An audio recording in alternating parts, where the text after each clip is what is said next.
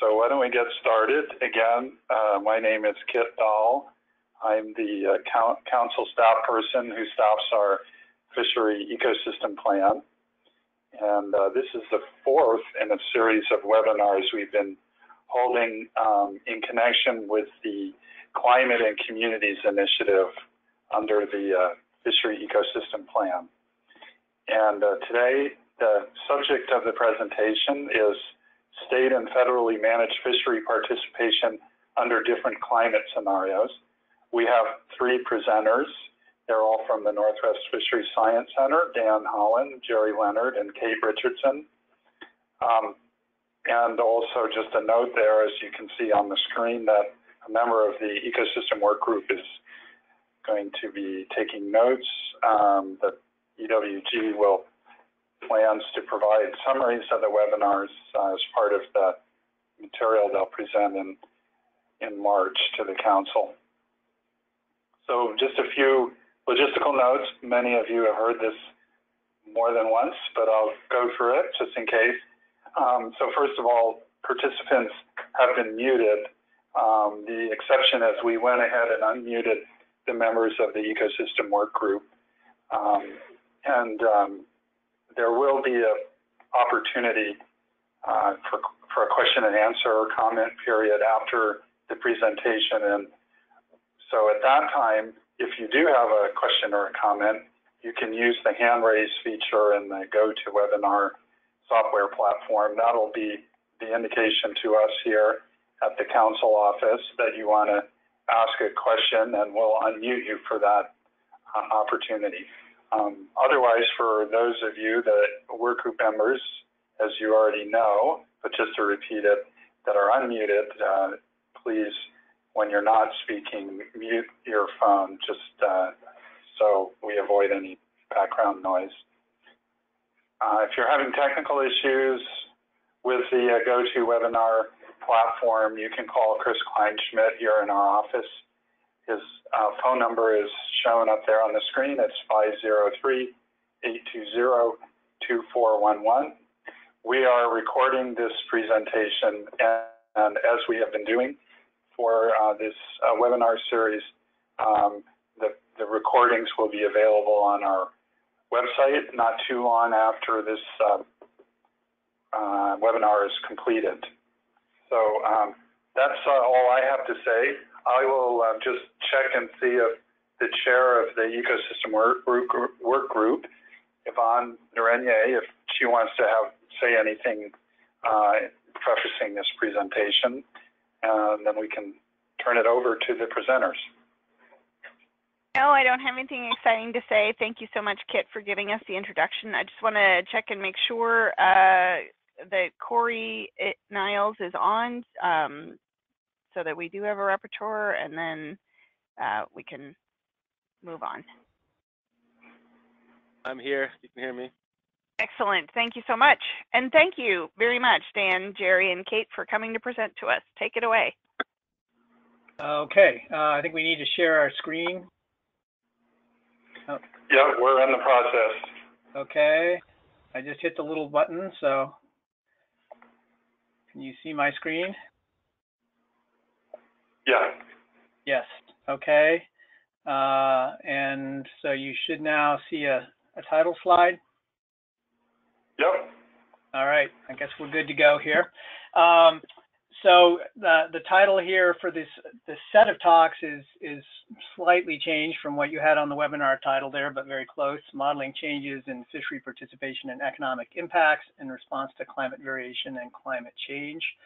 I'm Dan Holland. I'm an economist at the Conservation Biology Division at the Northwest Fisheries Science Center. I'll be giving part of the webinar today. Jerry Leonard, who's an economist in the FRAM Division here at the Northwest Center, is going to give a talk as well. And then Kate Richardson, who's a postdoc officially with UW right now, actually, but he also an affiliate here at the Northwest Fisheries Science Center, will give a talk as well. So the way we have this structured, we have three talks. They're distinct talks, but they have a common theme or focus. And that focus is: how will climate-driven changes in the California current ecosystem affect fishers and fishing communities? So I'll give the first presentation. That's titled Dynamics of Adaptation to Climate-Driven Variability in the California Current Fisheries and Fishing Communities. Jerry will give a second talk, which is titled Atlantis, an Input-Output Model for Pacific Coast Fisheries IOPAC Collaborations. And Kate will conclude with a presentation titled Quantifying and Predicting Impacts of Salmon Ocean Fishery Closures. The presentations in total should take about an hour, so there should be plenty of time for discussion after them, possibly between them. I'm not sure how you typically work these webinars, so we could have questions in between, or we can wait until the end. All right, so let me go ahead and launch into the first talk, which is the dynamics of adaptation to climate-driven variability in California current fisheries and fishing communities. This is a multi-year collaborative project with funding for non-NOAA collaborators provided by a grant from the National Science Foundation. Josh Abbott, who's an economist at Arizona State University, is the lead PI on this NSF grant. And Andre Punt, who's at University of Washington, most of you know, I'm sure. Melissa Poe, also, who's at UW Sea Grant, are principal investigators on the grant, as is Malin Pinsky and from Rutgers. The NOAA collaborators on the project include Carmen Norman, who's here at the Northwest Center, and myself, and Nate Mantua at the Southwest Fisheries Science Center. And Kate Richardson, who will give one of the talks today, has been a postdoc on the project at the Northwest Fisheries Science Center for the last 2 years, actually, since before we got the grant. So the project is still in its early stages. I'll talk about the overall project, including motivation, objectives, structure, and I'll describe some of the work done so far, as well as some of the planned work. I'll focus in particular on the results of a mail survey we conducted last year and how we plan to use that survey. For those of you on the ecosystem working group, and maybe a few people, I'm afraid some of this may be a repeat of some of the material you saw last September, but I was led to understand that there are other people that will be watching that for whom this material will be new, and there is a little bit of new material here as well. And then I think the other talks are new material. All right, so let me first talk a little bit about the motivation for this project. It was motivated by the observation that revenues for West Coast communities are derived from fisheries that come from a diversity of state and federally managed fisheries that are interconnected not only by a shared environment and climate, but by fishers that move in and out and between the fisheries. The share of revenues attributed to different species groups across the entire West Coast, as well as for individual communities and fishermen, has varied substantially over recent decades, and it can change a lot from one year to the next. Governance of these fisheries in the California current is accomplished through a complex mixture of federal and state management, as well as international treaties for a handful of straddling stocks. Although some of the species groups are managed under a single management plan, most species are managed individually, often independent management by each state for the same species, despite significant biological economic connections across the fisheries and states. There are narrow mandates, high transaction costs of cooperation, and scarcity of funding that have all resulted in research programs and management plans that are sometimes insular and fail to account for interdependence of the fisheries. The overlap and participation creates interconnections between many of these fisheries. Many of the West Coast fishermen participate in multiple fisheries, moving between them and throughout them over the year, adapting their participation in response to changes in relative profitability, spatial distributions, and regulations. A combination of natural, regulatory, spatial, technological factors can make participation in certain fisheries complementary, while others may be substitutes, making it difficult to participate in both of them. Just looking at 2016 revenues, you can see that 43% of fishers with more than $5,000 in revenue from West Coast fishing in 2016 fished in more than one fishery. 63% of those fishers with more than $5,000 in ground fish revenue fished in more than one fishery. 52% of crabbers, 36% of salmon fishers. And the pie graphs there show the total revenues for groups of fishermen that were that had revenues in particular fisheries. So the upper left shows the groups of fishermen that had more than $5,000 in revenue in crab, and the overall where their revenue came from overall, you can see it's mostly from crab. But if you look at salmon, more than half of the revenue for the group of fishermen that fish in the salmon fishery comes from sources other than salmon, crab being a big one. And the same is true of groundfish, where you see a lot of revenue coming from other sources other than groundfish. So the project, the overall project has three main objectives. The first is to understand how environmental variability travels through and is dampened or amplified by the linked social and ecological processes in this system of fisheries. We want to explore how a more integrated management of these fisheries could be used to increase resilience and the human benefits derived from the fisheries, specifically the commercial fisheries.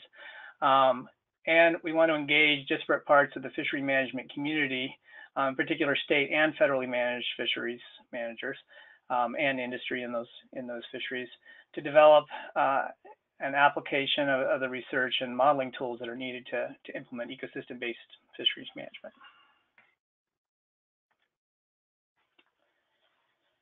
The project will explore a number of questions that I think are important to understanding how California current fisheries are affected by climate variation and how fishers, managers, and communities could be more resilient to this climate variation and potentially to future climate change as well. So some of the key questions are, do differential effects of environmental conditions across species make it possible for fishers to form robust portfolios of fisheries? In other words, can they have a mix of fisheries that they participate in that will reduce the variation in their income, make them more resilient? How do biological fluctuations interact with management, economic and social, psychological factors to influence the flow of effort across fisheries, in between, in and out of fisheries? How do these adaptations feed back to the variability and robustness of this system? For example, do fishers' adaptations moderate or exacerbate ecosystem variability induced by climate variation? And how do management and access regimes affect this relationship? Lastly, can an understanding of the dynamics of the system of fisheries enable managers to anticipate and perhaps mitigate effects of climate variation?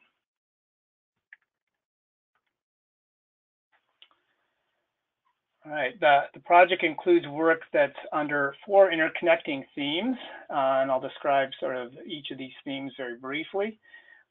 Theme 1 is focused on linking environmental variability to marine species recruitment and distribution. We plan to analyze, or we started to analyze, what drives variability in productivity and spatial distribution of California current fisheries or species, and how that variability is correlated across them. We'll analyze the extent to which these species population dynamics are synchronized across species and how that relates to climate variability. This work is being led by Malin Pinsky at Rutgers. Now, there's a lot of work that's been done in this area already on particular species, like salmon, crab, other species that clearly vary quite a lot with climate variation. But less work has been done looking at how that variation is correlated across different fisheries, across different species. And that's probably where our real contribution will be. All right, the second theme is focused on understanding psychological and social benefits and drivers of fishery participation. For example, how do personal preferences for fishing versus socially influenced identities serve as a motivation for participation in fisheries? What role do non-fishery sources of income play in fishing households, and how does that affect participation?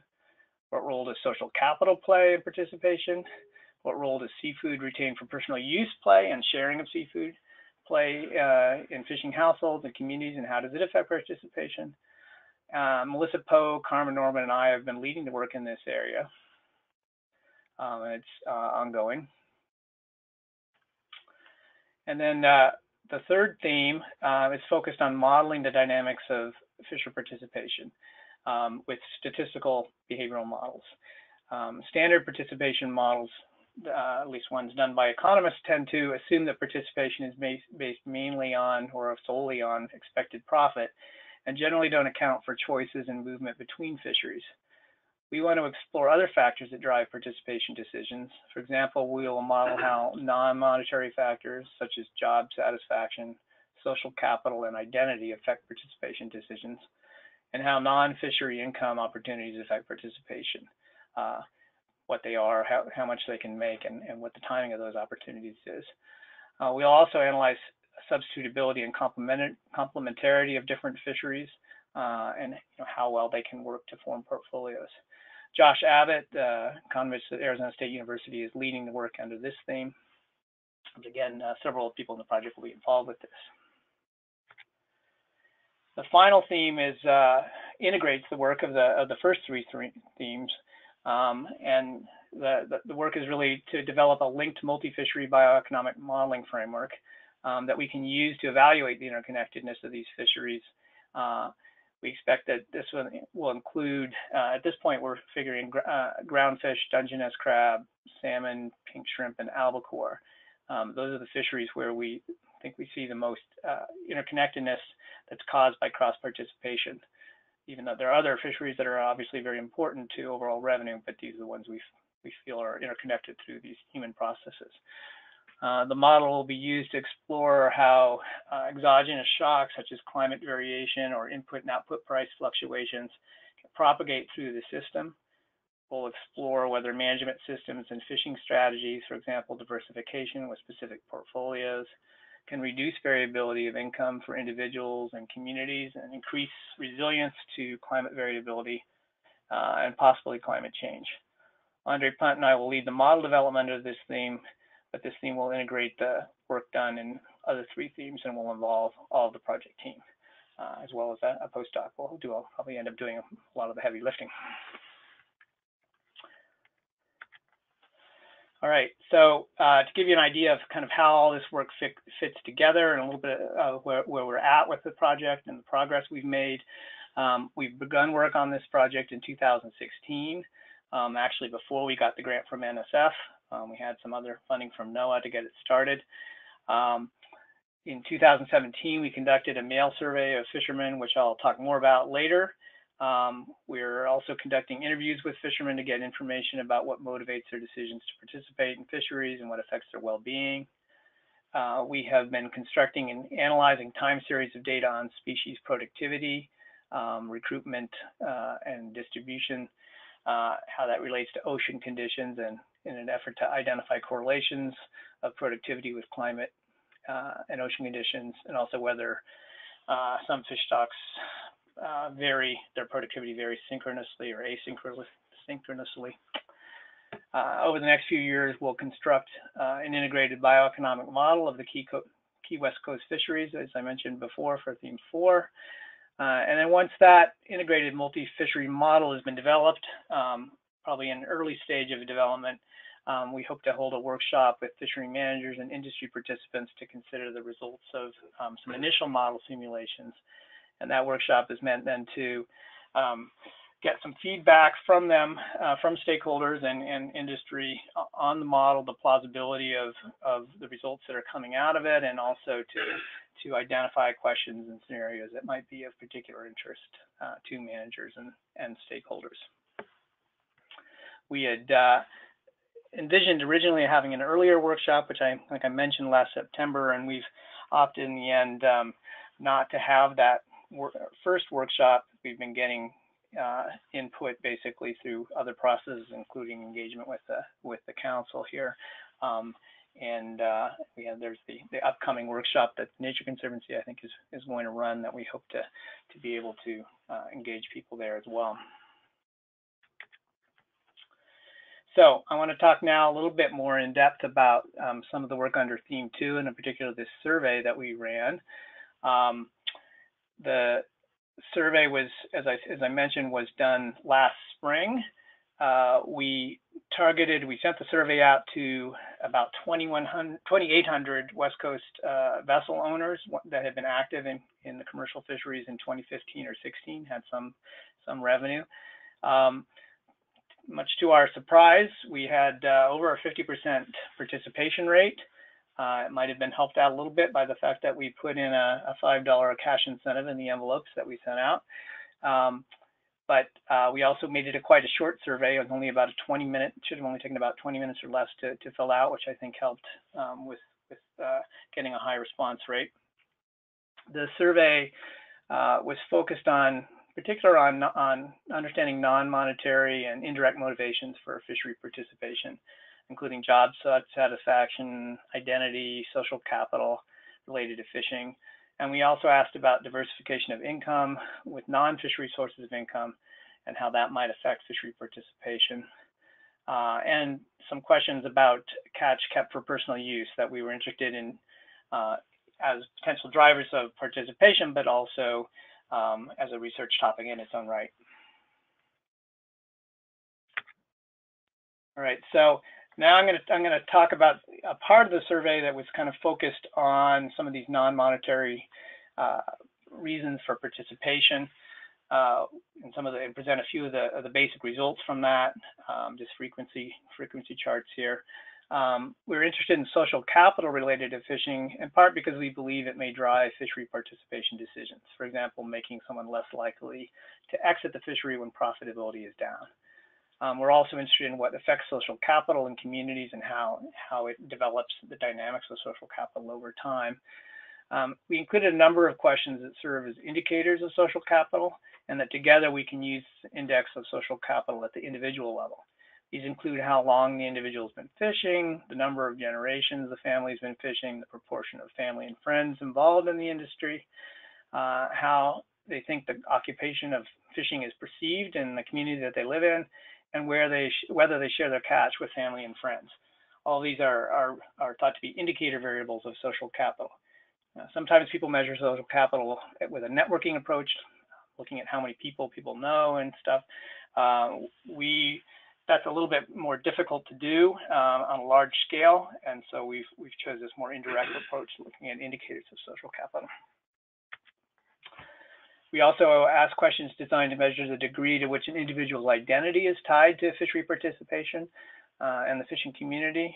Again, we expect that individuals with an identity strongly tied to fishing may be less likely to exit a fishery when profitability declines. So maybe an important part of the participation modeling. So you can see here some of the questions that we asked there, whether continuing a tradition of a fishing community was important to them, whether being a fisherman was important, a family tradition. It's interesting that for the most part, there were quite strong responses, a little bit less about in terms of continuing a family tradition, I think, which we've found a lot of fishermen don't necessarily want their children to become fishers. We asked questions about job satisfaction related to a variety of characteristics and qualities of fishing as an occupation. Job satisfaction may also affect participation choices and may influence which fisheries with different qualities individuals are more prone to fish in, and what factors may make them more prone to enter or exit a particular fishery. So this set of questions was derived from prior research done by other researchers, particularly Dick Polnack in other fisheries around the globe, actually. So we picked out some of these characteristics of job satisfaction that we can kind of compare to what's been done in prior studies. We asked about how many crew vessel owners. I guess we'll go back to that and just mention here again that for the most part, this suggests a fairly high level of job satisfaction in terms of a lot of the characteristics of fishing, things like being on the water and producing healthy food, challenge for job, et cetera. A little bit lower in terms of earnings and predictability of earnings in particular, and in job safety. When we actually look at this in a factor analysis, we find that those top three there, job safety, predictability of earnings, and earnings from fishing, the answers to those tend to be not quite so tightly correlated with the others, and you can kind of see some differences among individuals about job satisfaction with regards to those and some of the other factors. We also asked about how many crew people employ, and whether they have continued fishing even when it's not profitable to do so in order to cover expenses for crew, another potential source of sort of stickiness in behavior. We had a number of questions that ask about household income, and the percent of household income that comes from fishing, the percent that the individual themselves gets from something other than fishing, and when they earn income from other things other than fishing that might preclude them or give them an alternative to fishing. And we also asked them about their preferences for fishing over other jobs, and you know, how much more they'd have to get paid to do something else. Now we have, this is one way to kind of test the relatedness, you know, how social capital and various other things affect this answer, but we can also then look at actual behavior and see whether people tend to be more likely to stay in fisheries or not. I don't want to go into great detail about this, mainly because it's work that I'm just starting and it's only sort of half-baked at best, but we're using factor analysis and structural equation modeling to create indices from some of those questions. So the job satisfaction questions or the identity or social capital questions, you can create indices or sort of latent variables that from the answers to those questions, and then look at how those relate to some of these factors that indicate sort of stickiness in behavior or a reluctance to leave the fishery when the profitability is low, for example. So the idea then is that we have this information from the survey on identity and social capital and job satisfaction, kind of personal preferences, and that, in addition to other information about individuals in terms of their constraints they might have based on where they fish, the permits they have, the boat type, and such. Those combine with characteristics of the fisheries themselves, like seasonality, accessibility, catchability, regulations, and prices, to moderate behavior or to influence participation decisions in this group of fisheries. And the group of fisheries then, of course, influenced by outside factors like climate variability. So that's sort of the framework then for how this information feeds into participation modeling, which is the work under theme 3, which is just now getting going. So that, I think, is all I was going to say about this project, which, as I mentioned, is still really in its early stages. And now I'm going to hand over to Jerry, who's going to give the next talk.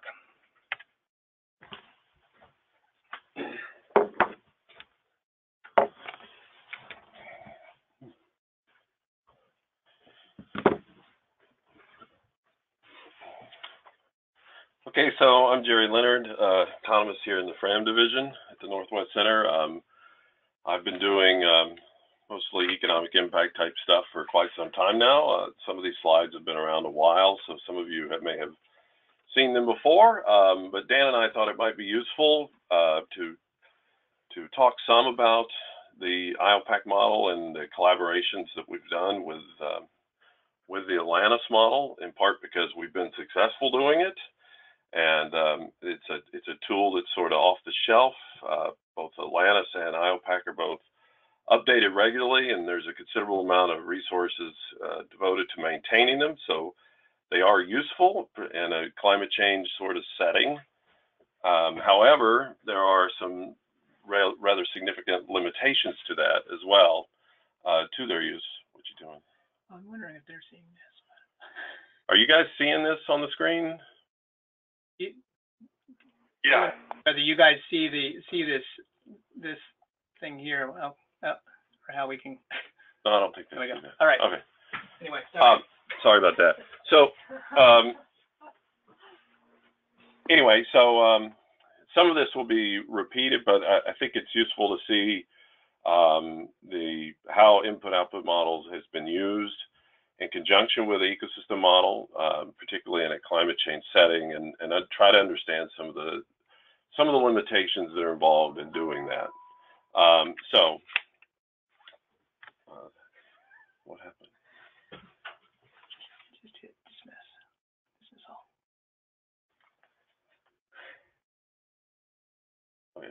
that again.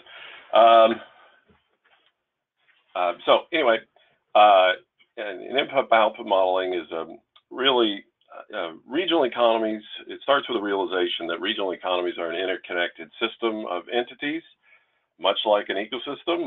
You could say that a regional economy is sort of its own ecosystem of a sort, and where outputs from one industry become inputs into another. Industries purchase inputs from other sectors, and industries sell outputs to other sectors. Really, the novel thing in an input-output model is this detailed accounting framework that creates a picture of the flow of goods between industries and consumers. And it can be used to predict changes in overall economic activity as a result of some shock or exogenous change to a regional economy. This graph here is something that I saw Ed Waters in a previous presentation give, and so I asked him where he got it, and he got it from this Northern economic source that's cited there. But I think it is useful to help sort of people understand what you're trying to do when you're trying to estimate economic impact. So on the left-hand side there, you'll see a dollar sign where it says project expenditures. In our application, you want to think of that as the actual harvest, the fishery harvest in terms of revenue. Some of that revenue is going to leak out of an area. Let's say you're looking at Newport, Oregon, for example. When vessels go and purchase food for their crew and that sort of thing, part of that, or fuel, part of the money leaks out right away to some maybe some agriculture producer that's in Nebraska or California or elsewhere, but some of that money stays in the area. And so that money that stays in the area becomes what is known as the direct local impacts. And to that direct local impacts, you have this multiplier effect, which I'm sure many of you have heard about before. What the multiplier effect is really trying to do is it's trying to capture the effect of a change in fishery harvest on everything that feeds the harvesting sector, in a sense. So when harvesters have a shock to revenue, that affects the amount of purchases they make on bait, and on maintenance, purchases of diesel fuel from fuel providers, purchases from grocery stores, and then those affected entities all have their own purchases that are affected. So what really you're trying to do with this multiplier effect is count the backward linked effect, it's called, of a shock on demand. But in this case, we don't have really a shock on demand in terms of a demand for seafood. We have a shock on the production of seafood. And IO models can be used in that instance. There's a certain things you have to take into account to ensure that double counting doesn't occur. But in a sense, that's what your multiplier is trying to do. So some of the key assumptions in IO models is what is also the source of their limitations, particularly in a climate change setting. The main assumptions, limiting assumptions are the supply outputs is unlimited, so an increase in demand will always be met with an increase in supply. So let's say, let's take an example where all the fish harvested on the West Coast, every vessel that harvests fish on the West Coast wants to move to and become part of the Newport, Oregon community, let's say. Now, if that were to happen, you might imagine there would be a lot of increased demand for moorage, increased demand for diesel fuel in Newport, so on and so forth. And in an IO model, it says that all of those demands will be met. And in a long-term situation, that may or may not be applicable. In addition, not only will all demand be met by an increase in supply, the prices are fixed. So regardless of what happens to the demand for moorage, in our example, in Newport, there will be no increase in the price or the fee of mooring your boat there. So prices are fixed. And the last one is that there's zero substitution allowed in either production or consumption, which just says that if something were to happen where some realistic thing happened where there was a constraint on a factor of production, let's say you couldn't find good crew members, that sort of thing, you couldn't substitute to something else. So if you were to have an increase in the price of diesel fuel, economics would suggest that vessels would perhaps invest in greater efficient diesel engines for their vessels. Well, in an IO model, that can't happen. So that brings us to the IOPAC model, which is the model that the Northwest Center has spent a considerable amount of resources developing and maintaining. The objective was to develop a regional economic model to describe the impacts associated with marine resources. The main things you should get from this slide are that it was always was intended to be used for both commercial and recreational fishing. It has a very flexible geographic resolution. I'll talk more about that in a second. It was intended to be used for both regulatory or environmental changes that affect harvest. And it was intended to be continually, easily able to update continually. So in terms of the study areas for the IOPAC model, you could do study areas on just about any combination of counties on the West Coast that you want. And so we can look at in whole states, we can look at the whole West Coast as one big study area. We can look at individual port areas, and the port areas that are on the right side of this slide are those that are used in ground fish harvest specifications. And we have a different set of counties on the rec side for ground fish harvest specifications, and we have even a different grouping on the salmon side of things. So the model consists of 20 vessel classifications, which are listed there on the left-hand pane of this slide. Those vessel classifications go way back before my time. They were defined by Radke and Davis paper. I think it came out in about 2004. And one of the neat things about IOPAC is that we have this translation from those vessel categories into these what we call commodity categories on the right-hand side, which are just simply species targets with different types of gear, so that you can have sablefish targeted with fixed gear, and you see on the left-hand side you have sablefish fixed gear vessels, but not all sablefish harvested with fixed gear is done by vessels categorized as such. So some of the landings are done by crabbers, shrimpers, large groundfish trawlers, etc., let's say. So, and we use PACFIN data to make up this, to give us this commodity to vessel classification mapping.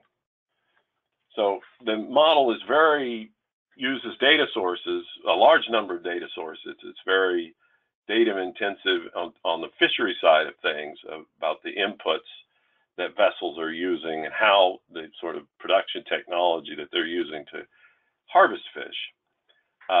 So there's a variety of surveys that we have here. Most of these are cost earning surveys listed across this slide in the columns. I'll talk more about those cost earning surveys, but you'll see there's some other things in there that are not cost earning surveys. So the Marine Rec Expenditure Survey, it's not really germane to this conversation very much, but we use that to model rec impacts. We also have the in-plan data, which is basically all the economic data for an area that's not fishery specific. So anything about hardware stores, grocery stores, shipyards, that sort of thing, all comes from in-plan. The cost and earnings data, we have three main cost earnings data surveys here, which, and I'll get at why we're doing these in just a second, but we have an open access, groundfish, salmon, troll, salmon net, crab, shrimp. So basically anything with over $1,000 of landings, any vessel with over $1,000 of landings in any of those species, we're going to target. And there's about 1,700 vessels in the population of the last survey that was done. And then we have the limited entry fixed gear survey, which is primarily fishery vessels in the tiered sablefish fishery.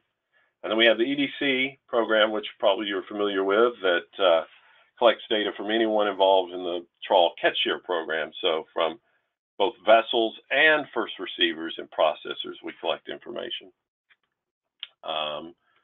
So what we're aiming to do with those surveys is create this here, which is basically shows a cost function for particular types of vessels. So for every dollar of fish that's landed by a vessel classified as an Alaska fishery vessel, 13.4 cents of that dollar is going to go to pay the captain, and 19.6% is going to pay the crew, so on and so forth.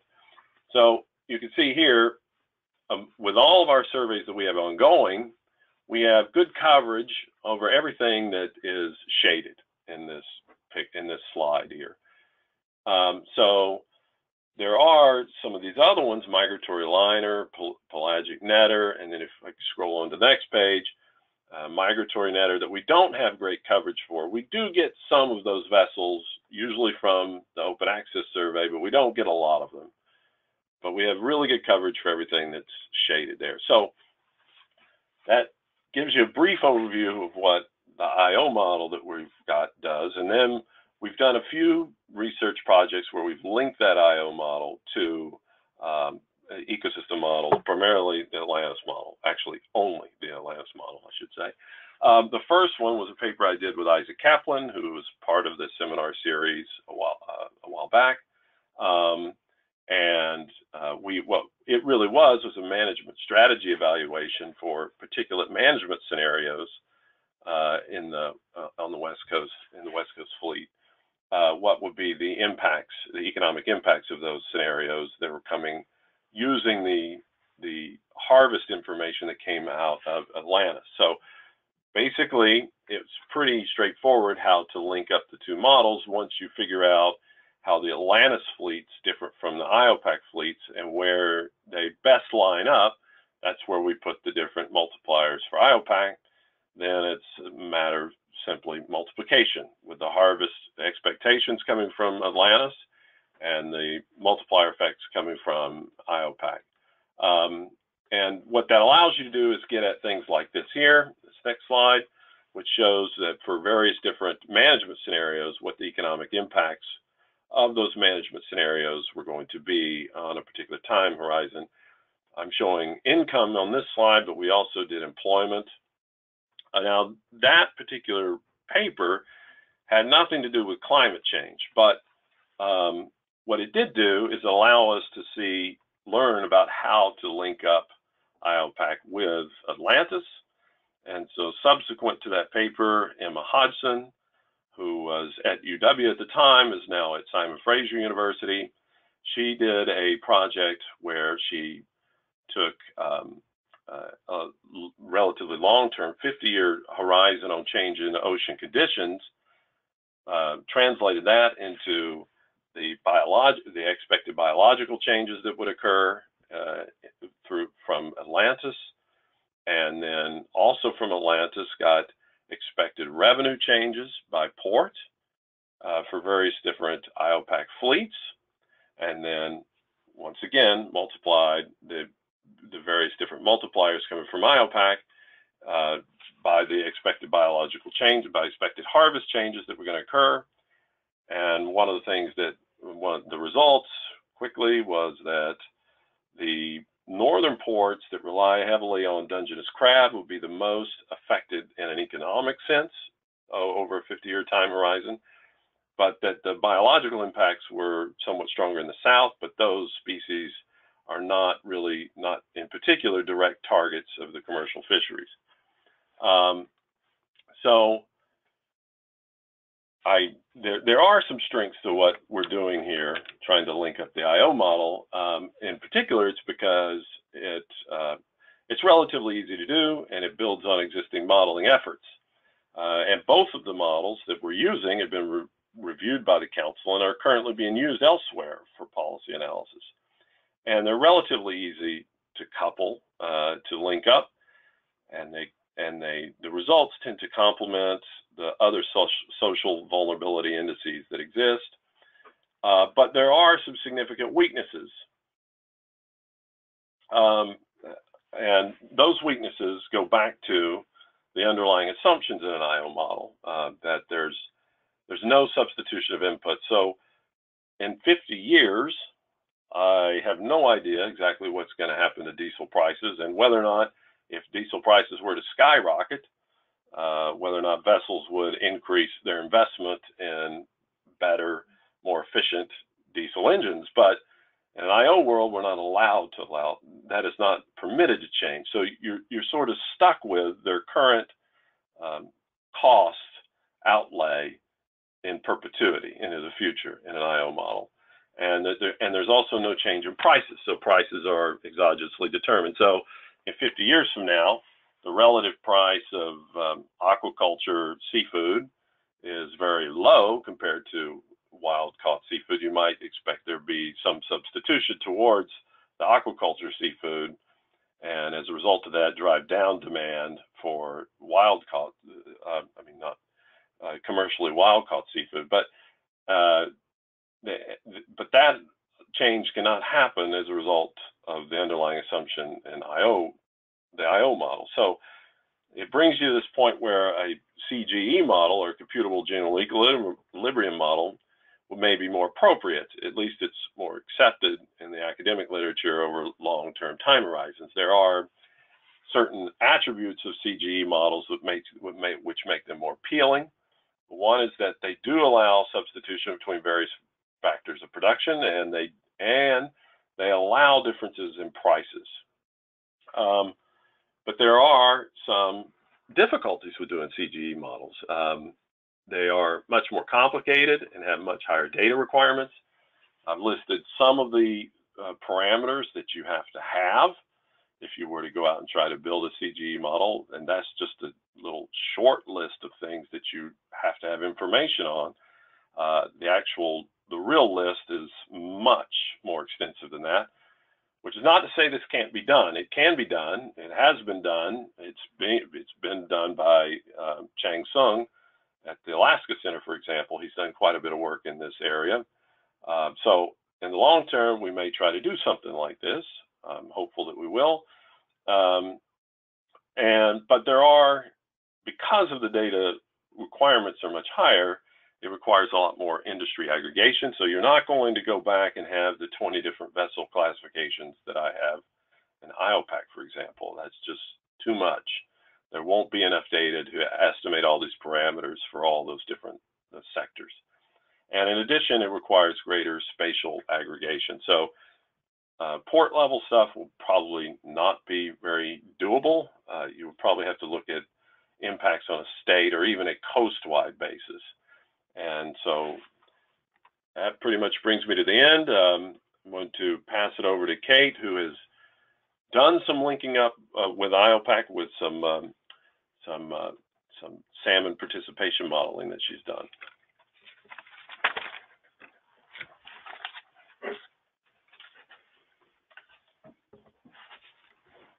All right, hello everybody. Thanks for being here. My name is Kate, and as Dan said, I'm currently a postdoc at the University of Washington, also affiliated with the Northwest Fisheries Science Center. And today I'm going to talk to you about some work that we've done on predicting and quantifying impacts of salmon ocean fishery closures. So just to give you some quick background on the West Coast ocean salmon fishery, a lot of you are probably familiar with it, but just in case you're not, it targets mainly Chinook salmon using troll gear, although there are also some other species taken. It's a pretty valuable fishery. Landings over the past 5 years have ranged between about $12 to $36 million in landings revenue.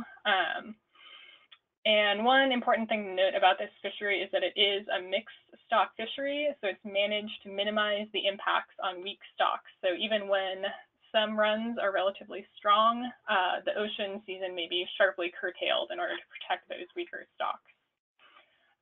So to give you a sense of sort of how this fishery compares to other fisheries on the West Coast, this sort of rainbow figure here is showing revenue by different management groups over the past couple of years, and you can see the blue here is salmon, and of that, salmon troll I think usually makes up between about 1/4 and half of that revenue. The rest comes from other portions of the salmon fishery. As you can see from this figure here on the right, total ocean landings do vary a lot year to year. And there's also this sort of general downward trend that we've seen since the 80s. So we seem to be catching fewer salmon over time.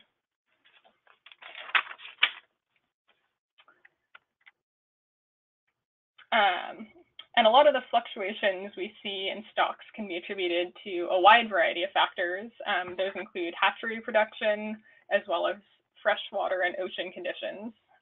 So that means things like the historic California drought that we had a couple years ago, and the marine heat wave, aka the blob. Those can have large impacts on salmon survival and reproductive success. And that in turn, of course, has implications for the salmon fishery.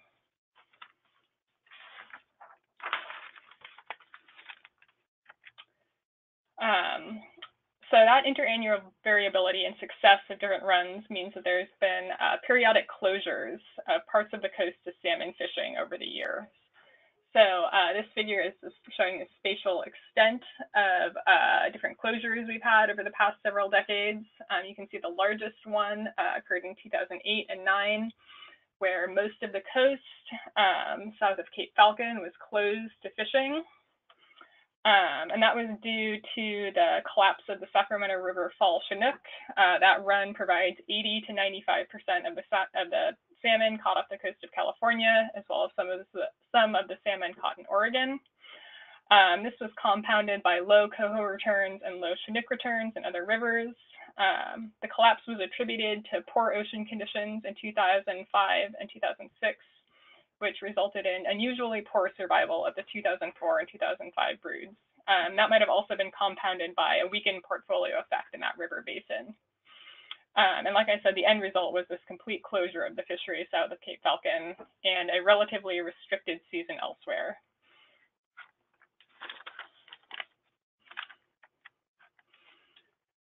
So these closures, I think we're missing a little bit of information there, but I'll just read it out to you.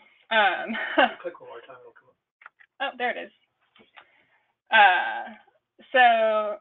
Some of these closures have, of course, led to the declaration of federal fisheries disasters and the dispersal of federal aid to fishermen, as well as other salmon-dependent businesses like processors, tour guides, things like that.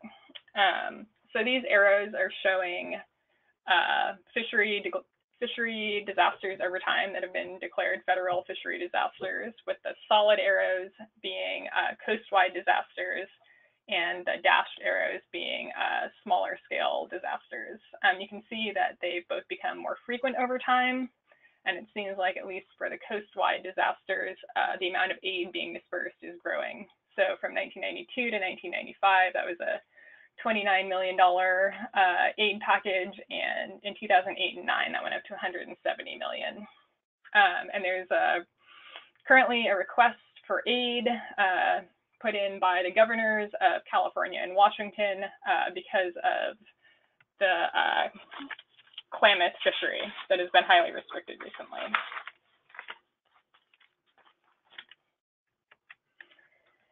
So for the first part of this project, we focused on what happened to fishermen during this historic closure in 2008 and 2009 that closed most of the fishery along the coast. And in this case, we used vessels as a proxy for fishermen because, unfortunately, we can't observe fishermen directly. And one thing to mention about these vessels is that they're extremely diverse in terms of what they harvest, where they fish, how much they fish. And in fact, it's actually pretty hard to even define what a salmon troll vessel is because there are a very diverse range of vessels that target salmon troll to a certain extent. So what we did with these vessels was we took sort of a broad way of categorizing vessels. We looked at a wide range of vessels, and we looked at whether or not they fish, how much money they make, their participation in other fisheries in both closure and non-closure years. And we came up with a suite of vessel characteristics that we correlated with these responses, with the idea that we could identify certain kinds of vessels that would either be vulnerable to the effects of the closure or relatively resilient to it.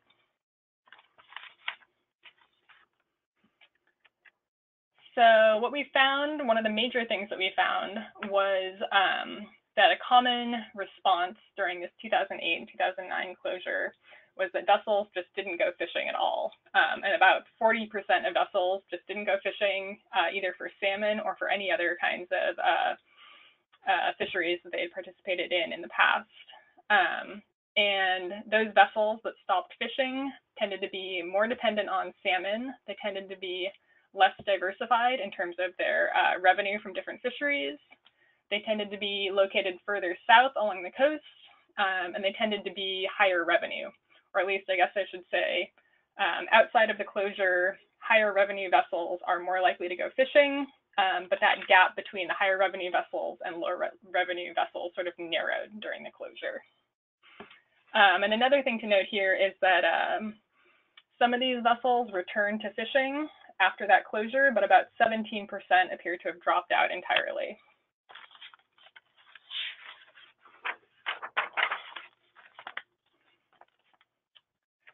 So we also looked at how much money these vessels made during the closure relative to their long-term means, and we found that unsurprisingly, vessels tended to make less money during this closure, particularly if they were more dependent on salmon, they had higher revenue, and if they had fished fewer years. Although the caveat that that relationship was pretty messy, there was a lot of unexplained variation, which kind of makes sense. Because these vessels do participate in other fisheries, and we're not really accounting for the variation in those other fisheries, like crab, albacore, and groundfish.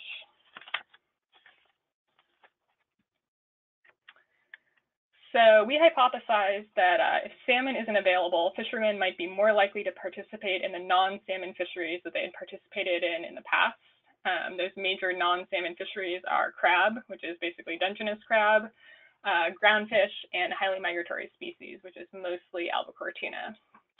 And what we found was there's actually surprisingly little evidence that fishers were more likely to participate in these alternate fisheries during the closure, even though they had participated in these fisheries in the past, so presumably they have the expertise and the permits they need to participate in these fisheries.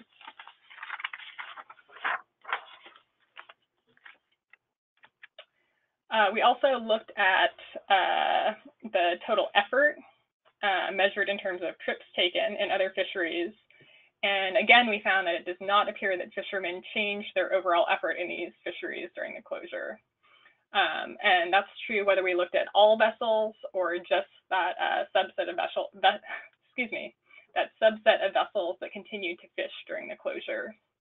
And I'm not really showing the results here, but I'm also just going to mention that we also looked at whether the seasonal allocation of effort differed inside and outside of that closure period, with the idea that if fishermen can't go fishing for salmon during their usual time, they might target other species during that time, resulting in sort of an altered intraseasonal pattern of effort in other fisheries. And again, we found no evidence of altered behavior in other fisheries. So one of the conclusions that we drew from this portion of the project is that fishermen might not be able to easily use other fisheries as a buffer against reduced salmon availability. In reality, they may have limited options in the face of a salmon closure. They may already be maximizing their investment in other fisheries and don't really have a feasible substitute for salmon during that season. And this is a quote from a fisherman interviewed by another group of researchers, sort of reinforcing that. He says, if you take away one of those income streams, it's not like you can create more by increasing your catch with albacore or crab.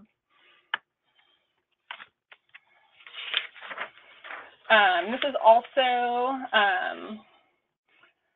at least somewhat fits with the responses to the survey that Dan talked about. Though with the caveat that the responses I'm showing here come from all fishermen, not just salmon fishermen. But the survey found that the large majority of fishermen said that they have been affected by fishery closures, and the majority said that they responded by either doing work outside of fishing or they didn't do any other work at all. And about 40% did say that they fished in another fishery. And I'm not entirely sure whether to interpret this as they replaced that closed fishery with another, or if they just kept fishing in the same alternate fisheries that they had in the past. But hopefully we'll do some more analysis on that and kind of drill down a little bit deeper into that information.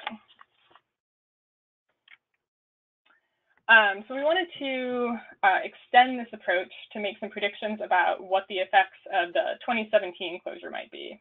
And this closure was precipitated by extremely low projected returns of Klamath River Fall Chinook. So the council ended up deciding to close the fishery entirely between Florence, Oregon, and Horse Mountain in California.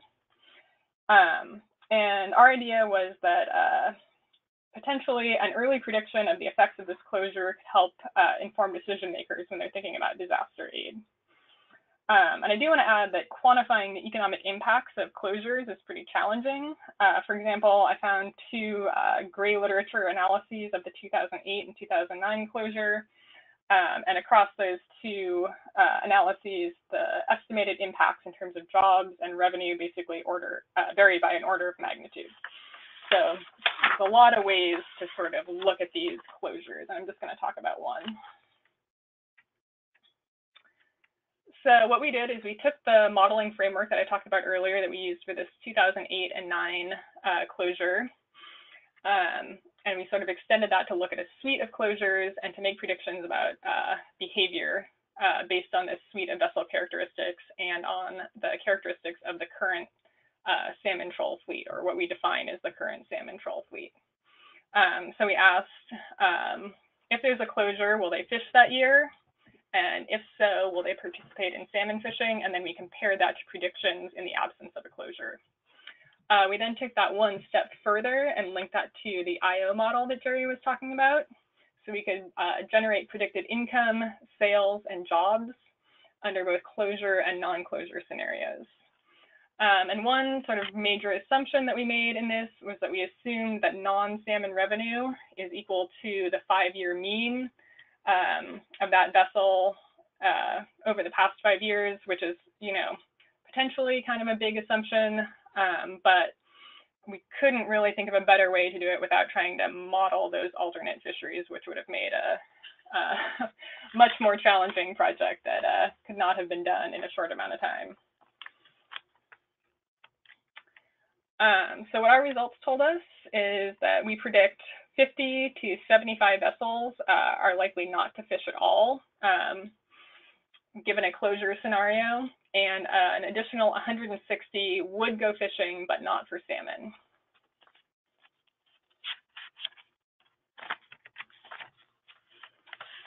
So once we link that to the IO model, that translates into between 5.8 and 8.9 million in lost income, 12.8 to 19.6 lost sales, and 200 to 330 jobs. And I do want to note that this is not a complete estimate of the impacts of the closure. So we're just looking at the impacts of this spatial closure on vessels that participate in the salmon troll fishery. So this doesn't account for the closure of in-river fisheries. This doesn't account for the limitations on the season outside of the closed areas, and this doesn't account for impacts on, say, the recreational fishery. So this is just a partial estimate of the total impacts of the 2017 salmon season. So as you might expect, these impacts are not distributed evenly in space, with Brookings, Coos Bay, Eureka, and Fort Bragg having the largest impacts. The vessels in Coos Bay in particular were expected to see a 47% decrease in employment, 33% decrease in sales, and a 31% decrease in income. So we should hopefully have the data to test these predictions soon. I think pretty shortly all the fish tickets will be in PACFIN, so we can actually test our predictions. And one sort of, optimistic note to end on is this headline that I saw on seafoodnews.com a couple days ago, saying that prices were the only bright spot for Pacific salmon trollers last year, and that this reduced availability of salmon really led to extremely high prices, which might have helped buffer salmon fishermen and other salmon-dependent businesses against the effects of the closure. And that is all I have. So I think at this point, we're going to turn it over for questions.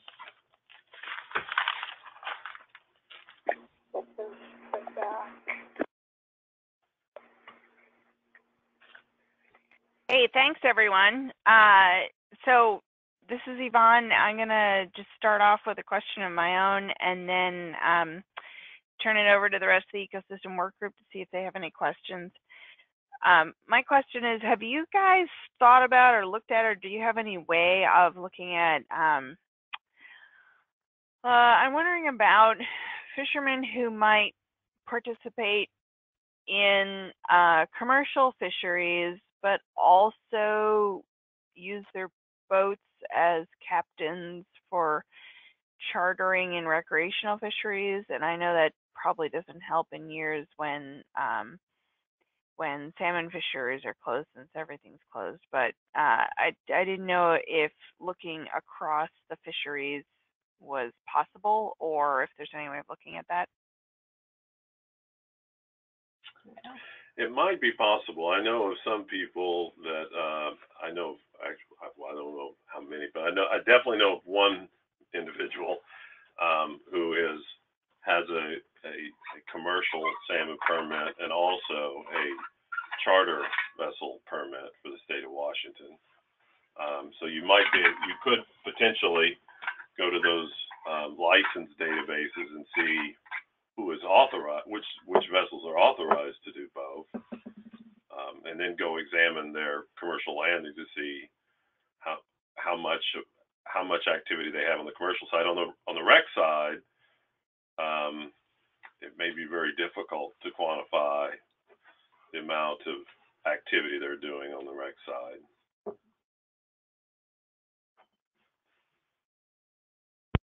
Okay, thanks. And then I had another question. Oh shoot, just slipped out of my brain. Never mind. Ecosystem work group folks, do you have any further questions for our speakers?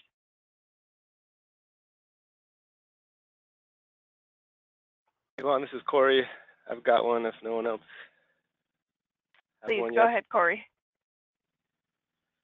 Yeah, thank you all for the presentations. This one's probably for Jerry.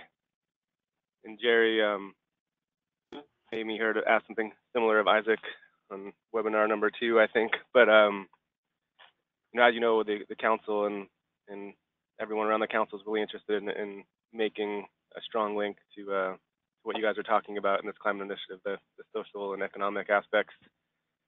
And I'm, excuse me if you've already done this in a paper, but on your IOPAC Atlantis type work, is there a way, like you guys see a way that we can like take what we've seen in the climate change vulnerability stock assessment, and then make the connection to the economics? For example, just ask Isaac to plug in a scenario of 50 years from now, and you caveated with all the assumptions of why prices might be different and all that. But if you just all of a sudden pluffed what we think is going to happen in 50 years down on the current world, what would the effect be? Have you done that? Would it be worth doing? Or do you have any other ideas of how we? Well, I don't know much about the stock assessment vulnerabilities that you're talking about, but kind of in a way, part of what we did with Emma's work, Emma Hutchins' work, was to say over a 50-year time horizon, we expect there to be certain changes in ocean conditions. Those ocean conditions drive changes in the biological environment. And then from Atlantis, you also get an expectation on how much changes in harvest there will be.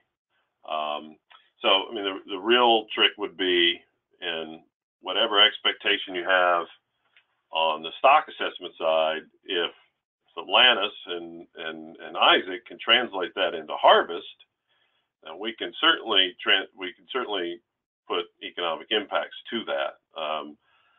As I mentioned, there are caveats with IO models, but you're kind of stuck with them for now. I mean, I have no idea how much the relative prices of diesel fuel versus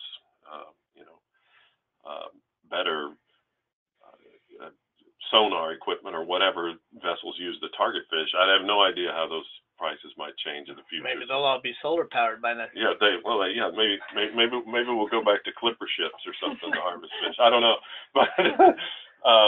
but anyway, the trick would be to if Atlantis could spit out harvest expectations, maybe, and I don't know. That's a question for Isaac. I don't know. I mean, it would seem that if you have certain expectations on stock assessment, you would, if you're going to run that way into the future, you're also going to be stuck with some sort of crude metric of how much attainment is going to be in the future.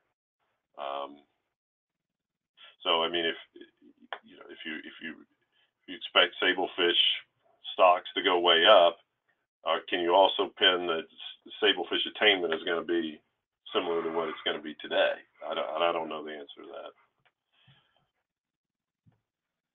that. Okay, well, yeah, sounds like we should take a close look at the Emma's paper there, see what's already been done. Yeah, and I think, I mean, the other thing about it too is, I mean, not only input prices or inputs like, whether they going to be using diesel vessels or much more efficient ones, but the relative prices of fish as well are certainly likely to change pretty dramatically, not least because of the kind of rise of aquaculture. Yeah, and I mentioned that on my presentation, is that the relative price of sort of wild caught fish versus aquaculture raised fish, that could change dramatically in 50 years. But using the IO approach, you're sort of stuck with their current relative prices. So Richard Scully had a question earlier. So Richard, if you want to go ahead, mute yourself and do so. Thank you. Can you hear me? Yep. Okay, good. I have two questions. I think I'll ask one now, and then I'll ask another one a little later after other people have a chance. But the first one has to do with that 2008, 2009 sort of failure of Sacramento Falls Chinook, which led to the closure. That closure did not include Washington. I don't believe it was California and maybe a lot of Oregon, maybe up to Cape Falcon. And I'm not sure of that. But no, that's correct as far as I know. What happens? Do those commercial fishermen, the trollers, do they then are they then allowed to move into that Washington fishery, or do you have to get a license for a particular area ahead of time, and maybe it's limited entry? And that question would lead to if the fishermen from California, Oregon could then move up into the Washington area, then that might kind of swamp that fishery, which probably is fully used already, and there's a fixed quantity of salmon that you're allowed to harvest up there. Would that just cut into the income of all the other fishermen and shorten the season? How do those things? What happened? Could happen. I believe, and if somebody knows better than me, they can correct me, but I believe you're right in that those Oregon and California fishermen would need to get some kind of Washington permit. Do you guys? At least to land there, right? At least to land there. But they could probably fish up there, but then they'd have to land. Yeah. Couldn't land the fish. And I looked at some sort of rough metrics of spatial movement for these vessels. I didn't present any of the results here, but it didn't really look to me like there was any evidence of vessels moving up to Washington to fish.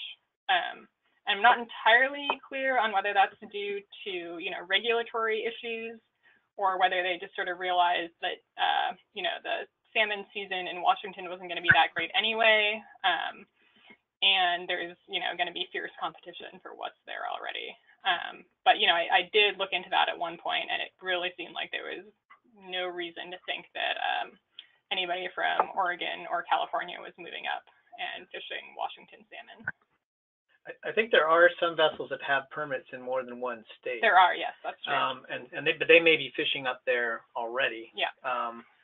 And whether or not that means they would have put more effort in Washington or not, it might have, but you would have accounted for that. I believe so, yeah. Thank you.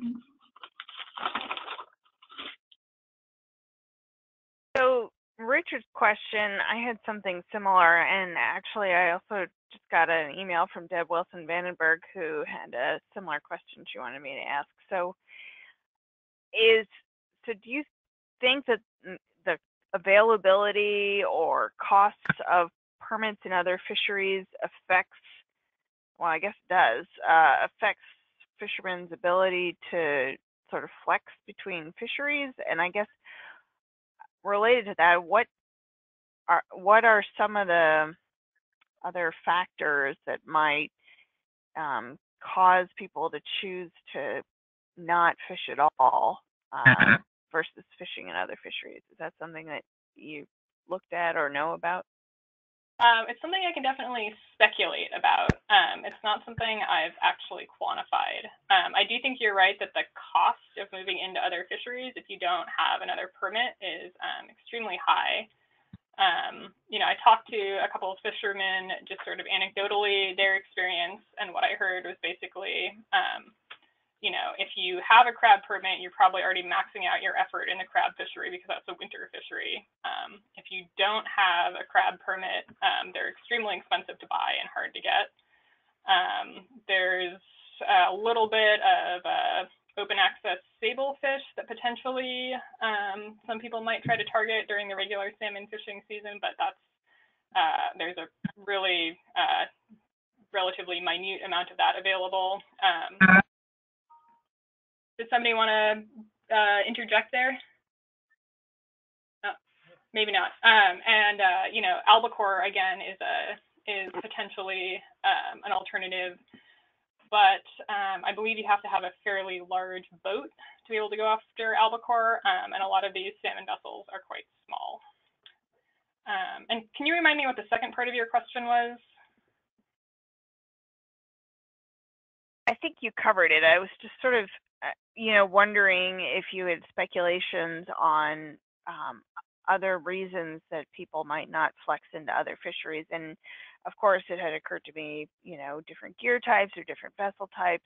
But you're right, there's a lot of permitting requirements, and we have few opportunities, few open access opportunities. On the management side, we often think open access, well, that just makes it more challenging to manage and leads to overcapacity, but you can kind of see where, there are some benefits to maintaining some open access fisheries. And I think also some of the survey responses, once those get worked up, might shed some more light on this, especially I think there's sort of two potential ways that might play in. One is I think there's some evidence that salmon fishermen in particular sort of get sort of an extra, more of their personal identity potentially comes from salmon fishing, and so other fisheries just might not be that appealing. And I think a lot of fishermen also have income from non-fishing work. So it may be that those people who didn't go fishing at all decided that, whatever their other income source was, not from fishing, became more appealing during that time. Yeah, I think to add to that, in salmon fishery in particular, there's a lot of very small scale fishers. I suspect, in fact, that a lot of them are actually not making any profits at all. Or maybe doing it, their involvement in fishing is more almost a quasi-recreational thing for many of them, so they may have other sources of income. They don't really have to make that up. It wasn't a key thing for them, and that can show up in the survey. I suspect that when you look at other fisheries like a closure in the crab fishery or maybe groundfish or something, or shrimp, some of those individuals that have other options might be much more likely to switch into another fishery. And that's something that we'll be looking at as we proceed with this project that I discussed in the first presentation, and looking, doing the participation choice modeling for this larger set of fisheries and fisheries. Thank you. Oh, go ahead, Therese. Yeah, I had a couple of questions and maybe a couple of comments. Just for Oregon, and I'm not so familiar with the other states, but pretty much all of our fisheries, our commercial fisheries, are some form of limited entry, at least all the major ones, except for albacore. And it's kind of been viewed as, our last relief valve for switching should there be a downturn in one of the others. And of course, as folks have noted, there are, difficulties for some vessels to be able to access fish farther offshore, maybe not the gear, and other reasons that they may not be able to switch if there's a downturn in salmon, for example. One of the other things I might mention that we see at times here are a number of larger, relatively speaking, sport vessels that are really licensed commercial vessels because they get tax write-offs for commercial fishing. So you may see them participate from time to time, but in large measure, they're not really commercial vessels per se. That may be part of what you're seeing when the season, is not so good for salmon. I don't know how big a portion that is, but industry brings that up from time to time. But what I really wanted to ask about is there are a number of efforts embarking on management strategy evaluations for the council related activities, and they're usually aimed at single species, some internationally underway for albacore and beginning ones that may be on the West Coast for other species. And I wondered if you had any thoughts about how to develop strategies that might be able to accommodate both the, full-time targeter of that particular species and the participants who have multi-species or multi-activity portfolios in their, fishing profiles, and how to figure out how to factor that in. And this may not be something you can answer at the moment. I'm just trying to, think about ways to address it in my own mind. Yeah, so this is Dan Holland here, and that is kind of the overall goal of the first project that we discussed in the first presentation, is to build a model that can look at those kind of questions. I hesitate to call it a management strategy evaluation exactly because I'm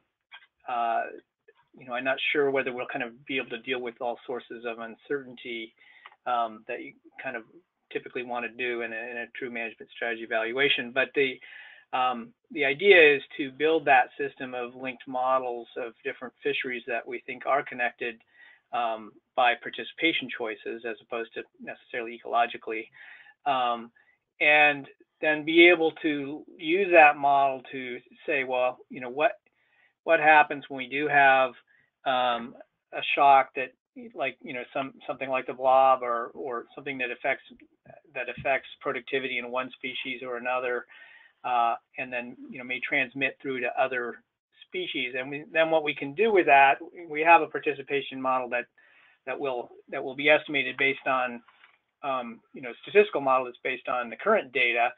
But we can also then use that model to look at, well, what if we sort of remove some of the constraints and allow people to move more between fisheries? How does that affect the dynamics of the system? Does it become more resilient or less resilient? Does it sort of exacerbate the ups and downs in the system or mediate them?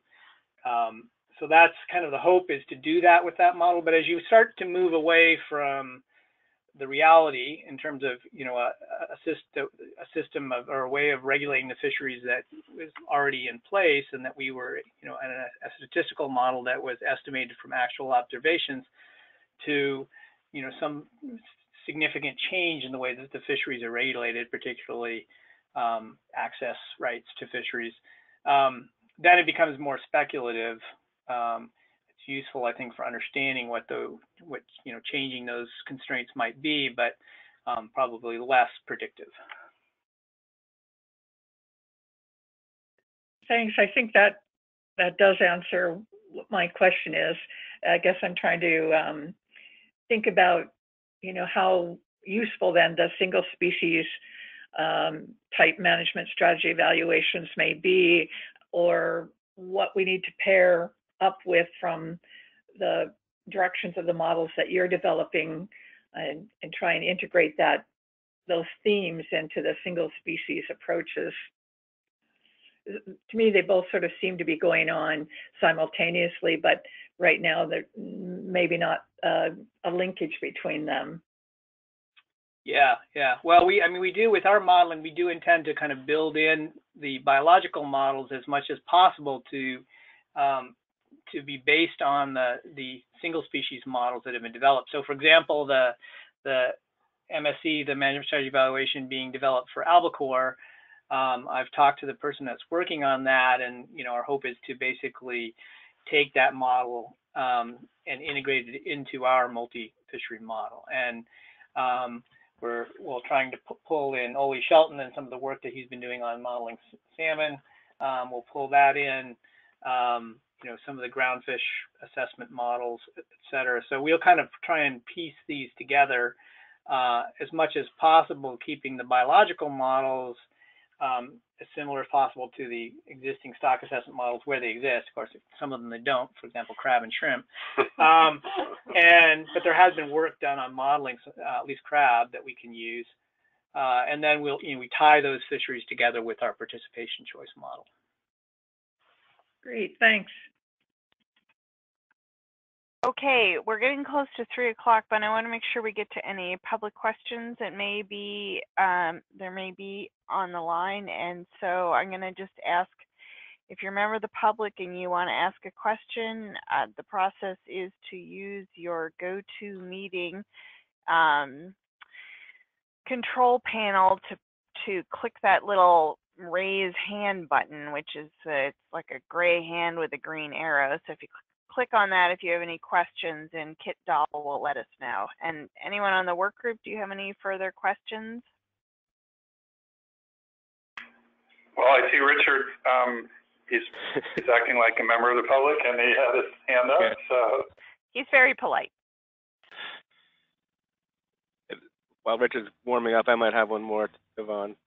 Okay, go ahead. Okay, can you hear me? This is Richard. Yep. Yes, go ahead, Richard. Corey, if you wouldn't mind waiting. Sorry, Corey. One short comment and then a question. The comment is a fish processor in our salmon advisory subpanel noted last year when there was a small harvest of Chinook salmon expected, that was going to cause a lot of his buyers to switch over and start buying farm-raised Atlantic salmon, and that in the long run, some of those buyers may not switch back to buy wild Chinook once the population responds. So that was a concern to him. The question is that as pH level decreases over time, are you sociologist types working with the biologists and oceanographers to maybe make some predictions as to which fisheries might decline, such as perhaps Dungeness crab, if the pH gets so low to where that significantly affects their shell production, and how that will affect fishing communities? Thank you. Presentation, I showed some work that Hodgson has done, which showed exactly that based over a 50-year time horizon. The expectation is that the sort of very northern California, Oregon, and Washington ports would be the most adversely affected, in large part because of their heavily reliance on Dungeness crab. And that paper is currently in review. It's been submitted to a journal. I certainly don't mind passing it out, but I'm one of the co-authors of many, so I'd need to get some sort of permission from the other folks involved if I could pass it around before it's been accepted or rejected, whichever happens. But yeah, so that sort of work has been done to some extent, and that's what was the topic of that paper that I referred to, where Emma Hodgson is the primary author. And just one thing to add about Dungeness crab, just because that's something that I've been working on recently, not directly involved with the OA stuff, but I think if this is the same Atlantis model that was and I think it was Kristen was the first author. Kristen Marshall. I think they found that the largest impacts on Dungeness crab would not be directly through physiological effects on, their shell building, but on their prey species. And I think one additional concern that, as far as I know, has not been incorporated in these models is that the general thought is that in a lot of years, the population's recruitment limited. And there's some work from Paul McElhaney and his colleagues showing that ocean acidification increases mortality of Dungeness. So I think that might be an important thing to consider also potentially in future models, is also looking at the influence on just survival until recruitment.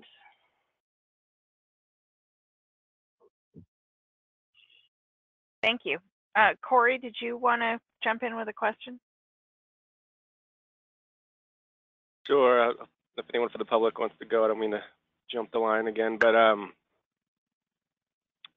guess my question to all of you is, Dan, we've already asked this of you, and we're kind of struggling a bit with in this climate change initiative of what to do next. So, simply put, what should we do next to make these links between the climate forecast and the economic and social impacts of that? What can we do over the short term while we're waiting for your project to mature, Dan? You guys have any ideas of where the I don't know. I mean, I think we're working on things. I guess we're working on things maybe focusing more on one fishery at a time. But I guess I don't really have a good answer for you about that. Or we just haven't. I think everyone's been kind of focused on single species, single fishery stuff up to now, and less on interconnections. But at least with the salmon fishery, one thing it suggests is that the interconnections may be less than we kind of suspected, because of the fact that people are somewhat limited in their ability to move between fisheries because of the access constraints.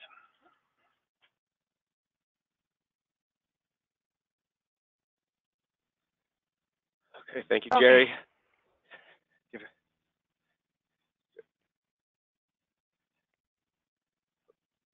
Thank you. I just want to check, Kit, do we have anyone else or anyone from the public who has any questions? I don't see anybody with their hand raised. I guess I have a question, if that's okay. Go ahead. I'm not either fish nor fowl, but I guess this was maybe directed to all of the presenters, but in particular to Kate. I thought relevant to her presentation. Probably another hard question, but I was thinking about, do you have sort of any thoughts about how the results of your work or your methodology would, be brought into or applied to the policy-making process? So, for example, the council has a decision process for setting the salmon seasons annually, and so I'm, that's one framework for where the effects of management are considered, but I'm not sure if you're thinking in that context or how this, or, that's kind of yours, I think, is sort of a short time horizon prediction methodology. And then of course you have, like Jerry was talking about, I think prediction frameworks on a very long time scale, but I'm just curious across those time scales how they might interface with the policymaking process. Sure. I think in terms of the council, it's not a process that I've been deeply involved with. So, this is a view from the outsider. And as far as I know, the council is pretty constrained by, the regulations on these, runs that are protected. I think there are a lot of mandates to protect those runs, and I'm not entirely sure how, considerations like economic impacts on fishermen and communities play into that process. But if that is something that they consider, I think that this framework could potentially be linked to that. And also, I guess if the council is concerned about impacts of restrictions on other fisheries, at least our data so far seems to indicate that there's not a lot of movement into other fisheries in the short term. But I think it would be interesting to look at sort of more long-term strategies. I can imagine there are potentially some fishermen out there who are looking at what's been happening in the salmon fishery recently and saying, oh man, I gotta try to move into a different fishery because the salmon have just been doing so badly recently. So, there may be some concerns over longer term attrition from the salmon fishery or longer term changes in behavior in the salmon fishery, I would guess. And I'm not sure if that's the kind of thing that the council is interested in. But if they are, I think that would be something to think about.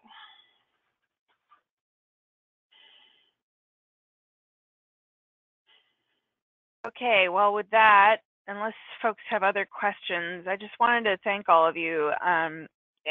For me, I feel like the work that you're presenting today and that you're doing gives us a more multi-dimensional view of the folks who participate in our fisheries rather than just sort of one income point on on some graph. It gives us more of a why they do what they do and why they make the decisions they do. So that's really helpful in sort of building up a bigger picture of where we want to go with fisheries management into the future. So thank you for sharing your work with us today, and we'll look forward to hearing more from you in the future. And with that, I just want to do one last check and see if there are any further questions before we end our webinar series.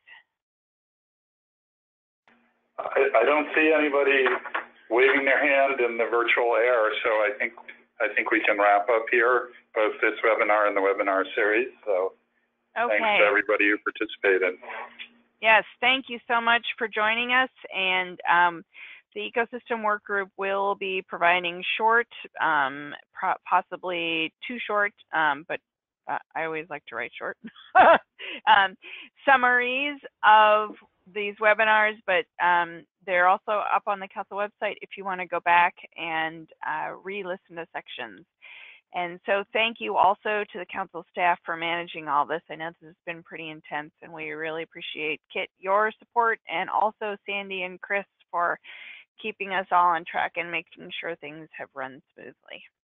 Thanks, everyone. Thank you. Thank you.